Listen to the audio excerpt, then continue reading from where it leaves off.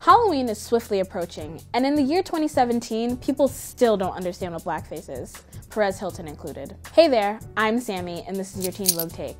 Lili Reinhart posted a terrifying picture of a demon on her Twitter this week, and a lot of people on the internet accused her of promoting blackface.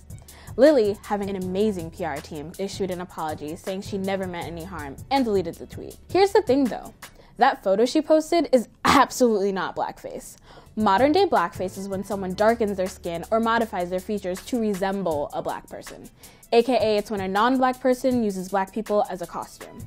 What Lili posted wasn't a picture of a black person, it was a freaky picture of a demon. To look at that weird creature and think it's supposed to resemble a black person is pretty messed up.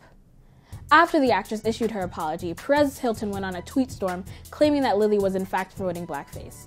Despite many Twitter users calling him out for comparing black people to demons, he still went on to insist that it was blackface. Let's not forget that Perez Hilton has been called out for his own racially insensitive comments in the past.